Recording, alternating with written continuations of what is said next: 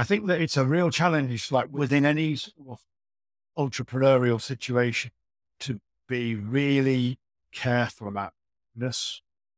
Like there will be problems in every market and there could be like an innovative solution to that. But the extra problem that comes with the new solution is the fact that it's new. And the whole idea of newness basically can be swapped out for the idea of change. Yeah. And the one thing we know about change is that no one likes change.